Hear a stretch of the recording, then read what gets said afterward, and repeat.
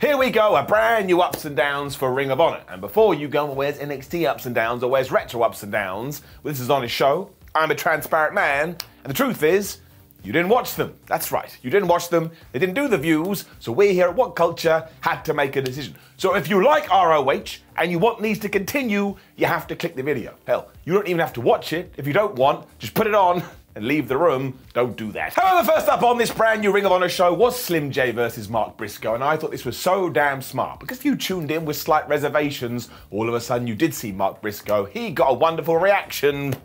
Made you feel warm and fuzzy in your tum-tum. The setup was also really cool as we definitely embraced the colour red, and obviously beforehand we had the Code of Honour. Imagine you have to do this in your real job. Like you go to a meeting like, hi Bob, Code of Honour, hi Steve, Code of Honour. I mean, we basically do that anyway.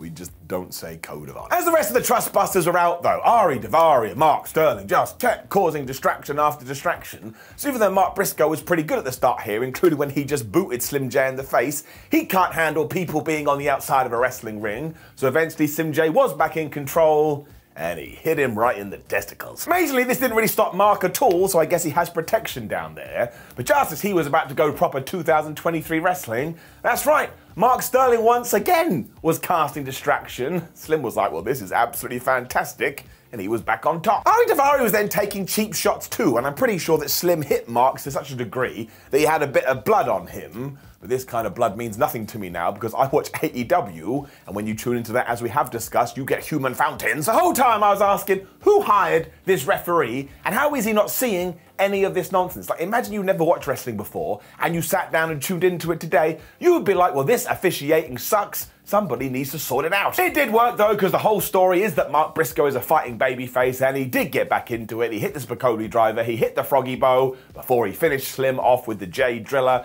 This just made you feel good. Remember, that's why we watch wrestling, to have fun. That magic word we all forget, F-U-N. Instead, we go on the internet and we moan about referees holding ladders. And if that is your biggest problem, you have no problems giving it up. Lexi Nair was then backstage interviewing Tony Deppin as we did establish the brand new ROH roster. And I like this because we started to add some characters into the mix. Because Tony wanted to read a pre-prepared statement that essentially said, Samoa Joe, I like you, I think you're a goober, and I am going to beat you for one of your titles next week. He also said that he would do this with the STF or chicken wing. I kind of started smelling around during this, and I was like, well, it smells like goofy wrestling to me, or at least headed in that direction. And I tell you, given that you do have a program like this, you can go truly crazy if you want. Do it. Which did indeed take us right into our next match, the Kingdom versus the Infantry.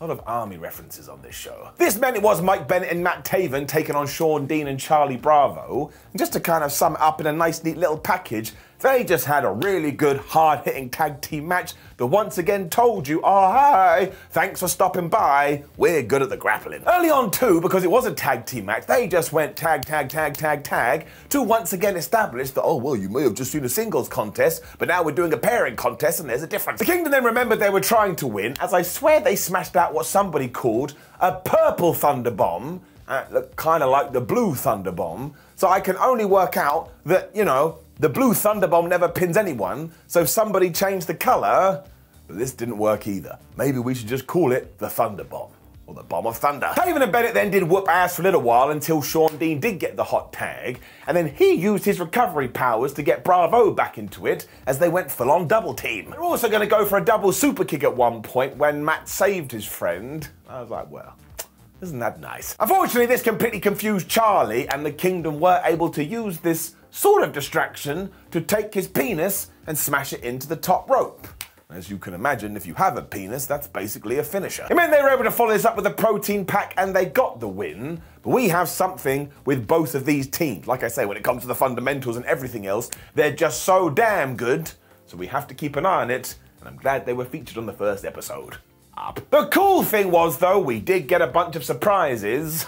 Lest you read the internet, then you already knew. Because who was up next? New Japan's Zack Sabre Jr. Oodalali. He was also defending his NJPW World TV Championship against Blake Christian, and these guys just went absolutely potty. Zack Sabre was all like, oh man, I'm going to do all these octopus holds, whereas Christian was like, I may be a human, but I can go 752 miles an hour, and this rocked. The 15-minute time limit was in effect as well, and not only did I think this was Blake's best match I've seen in ages, but this Zack man, he can just adapt to any kind of partner and any kind of a match. Even though he does get a lot of praise, I still think he's underrated. Zack was also going for all his weird submissions to begin with when he started to focus in on Blake's arm, and honestly, he may as well have just grabbed it and gone like he was trying to rip it off his body. He was putting it in the worst positions ever, to the point I was freaking out. And look, there ain't no one around here, which means maybe I put myself in a submission hold, which means I have a massive problem. Even when Christian was able to knock Junior to the outside and go for a 2023 wrestling dive, Zack Sabre Jr. still cut him off. Then once again, he was just working him over. That man could go. He also used the caveat and the ring apron at one point as if it was some kind of torture device. So forget the hardest part of the ring, this was like a flipping Iron Maiden. Sabre then definitely set the internet on fire because he looked right into the camera and said, I'm the best technical wrestler in the world, Brian. And I'm pretty sure he was talking about Bryan Danielson. I mean, what other Bryans are there? I mean, Brian Blessed, if you know him in the UK, who's basically like a loud dude that walks around and goes, hello! And if you want to do Zack Sabre Jr. versus Brian Blessed, I will pay a lot of money. Finally, Christian did see his opening though, and he did hit the fast forward button, and he hit a 619 kind of on the bottom rope. I don't think I've ever seen that before. He also hit this amazing springboard crossbody that he just did effortlessly and then followed it up with a back suplex. Now that only got a 2, and he was never going to win this, but I tell you, he got something. They were then just reversing flippy move into submission hold and submission hold into flippy move when Zack Sabre Jr. started to pie face Blake Christian, I guess because he wanted to try and wind him up, or maybe he's just hungry. It was so good though because it did work, because all of a sudden Blake Christian hit this Spanish fly, he followed it up with a DVD, and he followed it up with a brain buster, and while once again I didn't think he was going to be victorious here, did it make me bite just a little bit? Yes. This is when Christian decided, well, the only way I'm going to win is if I hit a 450. And that didn't work at all. He went right into Zack Sabre Jr.'s triangle. He had to tap out. He had to submit. Sabre Jr. is still your champion. But you should probably go out of your way to watch this. That was good.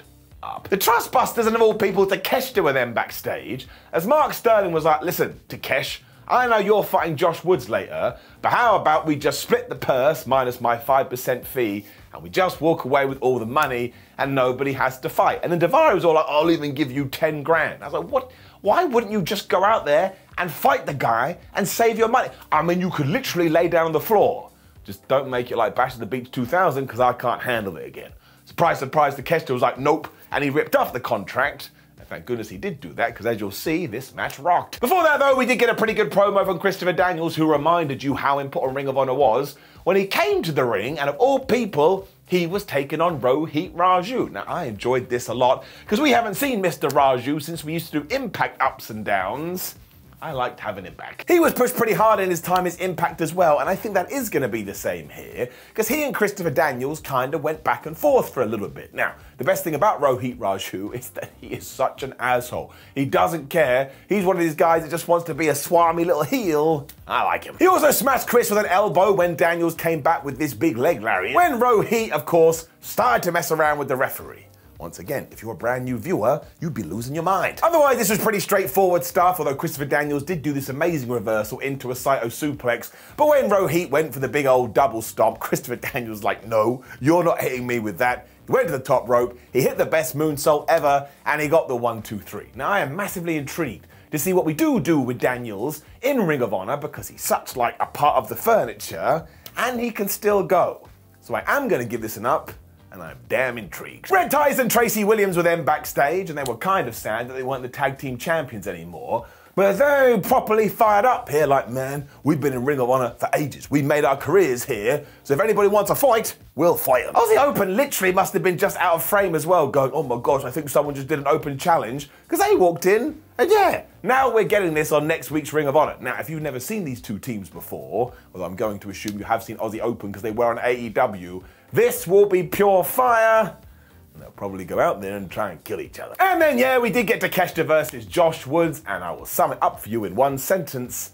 It was excellent. Takeshita is really something special, and Josh Woods absolutely has all the tools. We just need to sell his character and his persona more, so we have something to properly care about. They also started off with some holds, because this is wrestling, when Takeshita got him into the corner and did the 10 punches, and I was like, you see, 1983 wrestling will never go out of style. Josh then came back with this gut-wrench suplex though, and it was so damn good, I was like, man, more people need to do that, and I may even steal it. Which is when Josh decided he was going to focus on Takeshita's midsection, which means he was probably trying to break his ribs, which makes him a dick. I absolutely love Takeshita though, because his way of getting out of this was going for the most devastating move in all of sports entertainment, the surprise roll-up. But in many ways, I suppose you say he is still a little bit of a rookie, even though he's not. And Woods was able to get out of it. He was then able to hit a DDT onto the hardest part of the ring when he smashed out his blue thunder bomb. And this really does leave me in a precarious position, because that move is ridiculous. I always get people commenting going saying, well, I remember that time Sami Zayn won once with it against AJ Styles. But the point is, when it comes to percentages, it never beats anyone. But my word, when Takeshita does it, it's so damn good.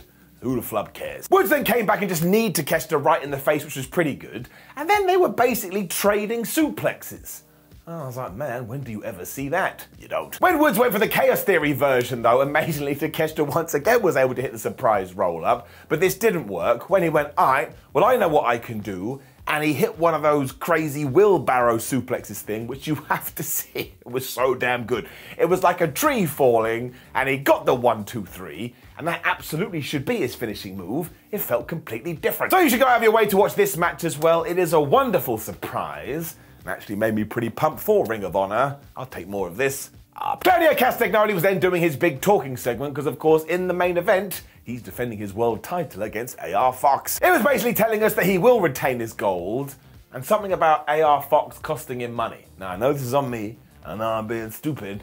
I don't understand what is going on about. And then we basically decided to let everybody know that the embassy are gonna be a force. Because Brian Cage Khan and Toa Leona just came out looking like jacked fools, and they absolutely destroyed 3 guys. I mean, this went for around about, I don't know, 92 seconds. They hit the assisted powerbomb, done. This was Joe Key's LSG and the amazingly named Rex Flawless 2, so let's push that guy, because he sounds incredible. And I thought this was quite smart, because again, it is a 2-hour show. You want to make sure you pace the thing, and right away you've told everyone who's going to be able to beat the embassy, because they got muscles. I like muscles, weird thing to say. Ari Daivari was then back on Ring of Honor, so I really hope he got paid triple. He was facing Grand Metalik though, and yes, he was called Grand Metalik, because when you go and do a bit of research, he purchased the name. So I suppose WWE was like, well, we don't care, you can do whatever you want, and this does make a lot of sense. WWE is a global brand, so more people probably associate him with that. It also meant that it was time for our lucha wrestling part of the evening, or flippy floppy wrestling. I don't mean to repeat myself, but once again, it's just a good idea. When you're trying to structure out a show, you gotta make sure it's always different. It also allowed Metalik to walk the ropes and hit this drop kick, and of course, all the same idiots were on the outside again. So Slim J didn't like this at all, so he started casting distraction. So somebody really needs to stop down on this, because it is out of control, and we'll talk about that more in a second. And it also meant Daivari grabbed Metalik and just threw him into the ring post like he was some kind of idiot. But very sadly, he then made the stupid decision to climb to the top rope. Because Metalik was able to knock him off there, hit the handspring elbow before he followed it up with a springboard splash. Now, I only got 2, but that was a good sequence. Now, we should have known how this was going to end, because Mark Sterling was back too, and yeah, he quite literally just got on the apron and distracted the referee when Metalik had the pin after the most devastating move in all of sports entertainment, which essentially allowed Daivari to hit what I think they called the "In Bust We Trust" move. It was just a massive lariat, and he got the 1, 2, 3. Now look, once again, this was fun, and this was entertaining, and I enjoyed seeing these two on my television screen, so I am going to give it an up. And while I understand the Trustbusters are going to do this a lot because they're meant to be bad guys, they're meant to be morons, they're meant to be assholes, this did just feel like one too many, and like we were repeating finishes. I don't think we need to do that on the first show. I'm giving it down. Lacey Nair was then back with AR Fox, who was also talking about the main event, and he was like, look, 10 years ago, I tried to get in contact with Ring of Honor, and they never called me back. I was like, well, that's just me. However, it goes to show how far he has come, because now he is fighting for the World Championship. I tell you, we got something with this AR Fox. He's a very likable man. Before we did get to that though, it was Madison, Rayne and Skye Blue taking on the Renegades. That really made me happy. I like the Renegades. It started badly as Blue Dabba Dee did start to beat up Robin when she tagged in Madison Rayne, and because there was two of them there, they beat her up a little bit more. I'm not sure what Madison was thinking though, because Robin just dragged her and said, "You're coming with me," and walked over to a corner and tagged in Charlotte. And I was like, well, if it's that easy, everyone should just do it all the time. This still went bad as Skye and Madison essentially just kicked her down until she wasn't able to do anything. But Robin was just sick at this point, so when Madison Rayne was kind of in the rope, she ran over. She just booted her right in the skull. I was like, man, that looked like it really hurt. Amazingly, Skye Blue then did a double, the most devastating move in all of sports entertainment, the surprise roll-up. So she's my brand new favourite wrestler. And the fact this didn't work is the worst thing I've ever seen in my life, because it should have done. When we tagged in Madison Rayne, who ran wild. And I think that is a funny turn of phrase in wrestling, because I looked up the definition of the word wild, and that is behave in an unrestrained or violent manner. Robin didn't want to lose, obviously, so she batted out of a cross-rain attempt and she tagged in Charlotte, who hit this awesome Michinoku driver for a 2. And all of a sudden, everybody smacked everybody else and all 4 people were down. This is good. Blue then came back in with this massive crossbody as Madison Rayne hit a spear out of nowhere, where I'm pretty sure Blue hit what we called the Skyfall. Now, this isn't sitting somebody down and saying, you've got to watch a James Bond movie.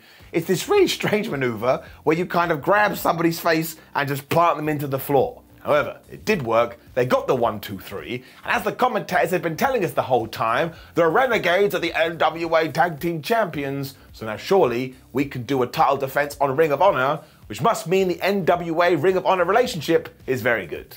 And I don't know, who the hell am I? Wheeler Yuta then came to the ring to cut a promo, and I thought this was absolutely what we should have done, because we had done a lot in the back.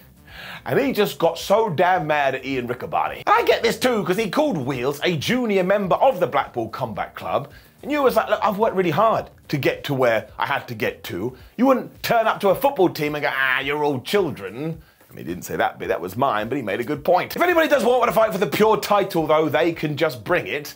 And Timothy Thatcher was well up for this, because he accepted the challenge. So once again, next week, we're getting that match. And Ring of Honor did a great job in making you want to come back in 7 days. I want to see all of this. Which is also when Willow Nightingale defeated Lady Frost.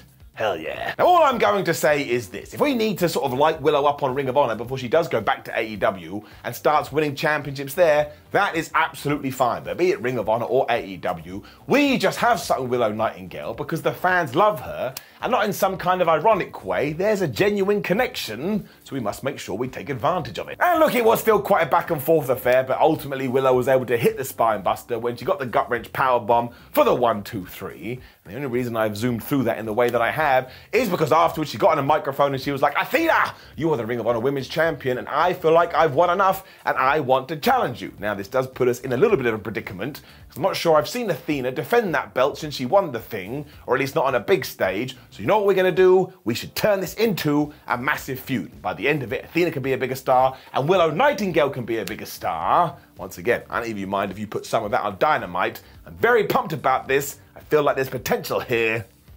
This also meant it was main event time. Claudio Castagnoli versus AR Fox for the Ring of Honor World Championship.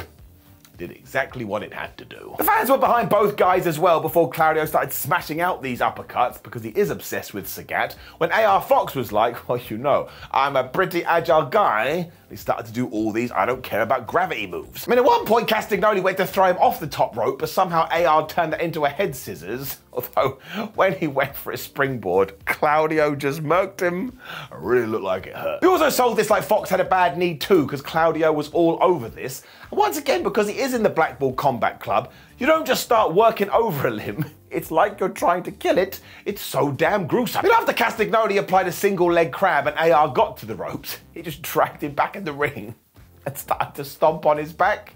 If you had told me that he genuinely hated him, I'd have believed you. Fox was still able to bust out this amazing cutter, and he's so damn good at those when he did do this big old 2023 wrestling dive. I don't understand how he makes all this stuff look so effortless. Like, there's just nothing on his face. He just does it. The fans really got into this as well, and there was a great atmosphere, especially when Claudio went from a sharpshooter into a crossface, so he was just abusing all the submissions. But do you know how Fox tried to get out of that with the most devastating move in all of sports entertainment?